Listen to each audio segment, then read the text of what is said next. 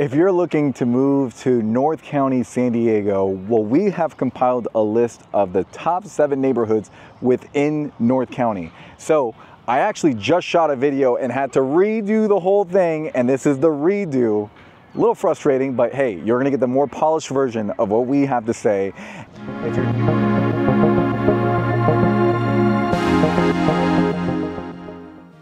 My YouTube channel is dedicated to helping people like yourself move every single day, making it easier, giving you the information, and giving you the value. So one day, maybe you guys reach out to us via Calendly, either email, call, text us, get a Zoom meeting going so we can get to know you, how we can help you with your real estate needs. And obviously, you know, we like people that like us. So feel free to reach out if you guys have any questions. And let's go ahead and get started with this video. The first neighborhood that we are going to talk about today is the neighborhood of Carlsbad. This is something that's dear to me because I grew up in Carlsbad and I have very fond memories, and I feel really lucky to have had an opportunity to know what it was like to live in this city. So the thing that I love the most about Carlsbad, the neighborhood, is that I lived in the Carlsbad village. I walked everywhere. I walked to school, I walked to the Boys and Girls Club, I walked to Pizza Port, I walked all the way to the beaches. We had so much fun, and every weekend my parents would just take us to the beach and they would just let us go crazy and run ourselves, like, you know, run ourselves tired because they, you know, actually a really smart thing to do now that I look at how other kids are being an adult. And it's one of those things that it just gave me a great childhood. Not to mention that they have great school districts. They have a local library where they offer tutoring, places for people to study, adults that go in there to work from remotely, or just somewhere to escape. And that's what I really love about Carlsbad, is that it's just so laid back. The energy is so calm, so cool. Some complaints that I do get about Carlsbad is that it's just expensive, and that's just due to the fact that so many people see the value in there. They want to live there, and so you're dealing with a lot of competition from other states, other people within the city of San Diego who move their way up and then move to Carlsbad. Such a beautiful place to be a part of. So if you're looking for a place that's laid back, let's just cover the fact that you don't have to live in the village to be in Carlsbad. You can live a little east of Carlsbad. The old Carlsbad is what we call it. And there are some affordable options. There are some townhomes, some condos, some starter homes for families to get themselves, you know, on the working ladder to get to that perfect home. I have some clients who just bought their very first home who were military, that were stationed in Oceanside, and they got a great deal. They were able to negotiate, get a reduced price, and they're within walking distance to the school nearby. So that's just something that you don't get in a lot of places, and they're in Carlsbad. When you tell people that you're in Carlsbad, they know you're living a good life. The second neighborhood that we have is in Escondido, and specifically the San Pasqual area. And that's where we're actually at right now. We're in a Kit Carson Park, really beautiful park where you have a Little League going on, you have some birthday parties going on around me, and you have new playgrounds. And really this area is set up for families who are looking to grow from, you know, when they have their kids as toddlers all the way up to the age of 18. You have everything from elementary schools, middle schools, high schools, and you can keep them all within Escondido so they have one stable place to live. And what I love about Escondido is that it's very relaxed, especially in this area. It's really relaxed. I think a lot of people have a lot of negative connotations to Escondido back then. Escondido as a whole isn't perfect. You know, there are parts of Escondido that are a little bit more rougher around the edges, you know, homes that are outdated, that are not as well maintained for, but slowly over time that's going to change. And we've seen that with the San Pasqual area. It's been, you can find some really spacious, big homes with huge lot sizes. So if you're looking for something to really grow into, this would be a perfect area to start. Not to mention the fact that you have the safari park really nearby. So all you got to do is a quick little drive, go look at all the animals, and then call it a day and go back home. So over time, if you're looking for, you know, an area like that where you get, you know, enough space for yourself, for your family to grow into, I would recommend Escondido. So you know, and just to give you some more information on Escondido as a whole, on Grand Avenue, they have car shows where, you know, people get together, they have community events, they have farmers markets, they have local small businesses that really support the community, and the community does the same thing. And you can find Facebook groups on everything Escondido, where you can actually have locals tell you about everything that's going on, or some of the issues that they encounter, or changes that are going on with the city locally. It's just something where I think if you're looking for that community involvement, you'll find that here in this place of Escondido. Hey guys, my name is Randa. I work really closely with Danny. I've helped a lot of his buyer clients relocate here to San Diego on the finance side of things. I do mortgage loans here in California, and I wanted to give my perspective on Rancho Bernardo because that's actually where I grew up.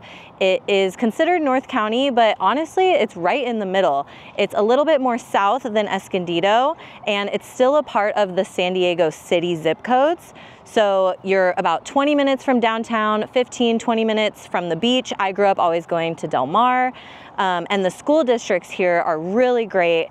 You're part of the Poway Unified School District, so a lot of resources, a lot of funding for sports, arts, different programs for, maybe you have kids that have things going on at home or special needs programs. The school district is just really awesome. I feel really blessed that I was able to be raised in this community. It's really great for families starting out. It's quiet. It's considered a little bit more suburban. And there are parts of it that are considered a retirement community. You have 55 and up neighborhoods, different retirement homes, and a lot of the homes in this area are older. There's not a ton of new developments, but a lot of single family homes, a lot of condos, and you have Oaks North golf course right in your backyard. There's also a lot of shopping centers. You have these little subsectors of Rancho Bernardo. So there's things like Forest Ranch, which is brand new communities, pretty big homes, and brand new shopping centers. You also have Carmel Mountain that has a lot of different food places, a movie theater, and some of my favorite Mexican food. It's at this place called Jalapenos right in Carmel Mountain. So I really loved growing up in Rancho Bernardo. Next to Rancho Bernardo, you have Poway, which is actually its own city. So a little bit more east, kind of on your way to the Ramona Julian area. Those homes are pretty spacious, more land, and you have something called the Old Poway Park. There is an old train that runs through it. Really beautiful day, an area to spend time with the family. And my mom actually grew up in Poway, so we were kind of here my whole life. All right, we're gonna go ahead and move a little bit more back to the West Coast, kind of West Coast-ish, I guess you could say, La Costa, which La Costa is actually, that's how we say it here, right? But it's actually Spanish for the coast. And the beauty of being in La Costa is that you have a place that's really well maintained. The roads are great. There's a lot of greenery, which for San Diego standards, it's really hard to find, especially if you're comparing it to other places around, the United States where you might have Idaho that has a lot more greenery, or Colorado, or South Carolina.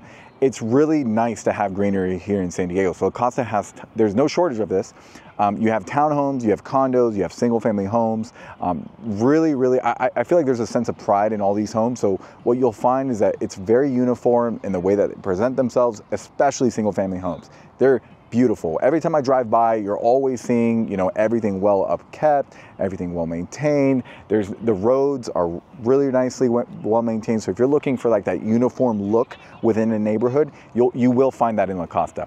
With the townhomes and condos, you have to also take into account that some of these buildings are a lot older. So with these buildings, there's different challenges that come across, and this is across the board, not just for La Costa, but also for San Diego County as a whole.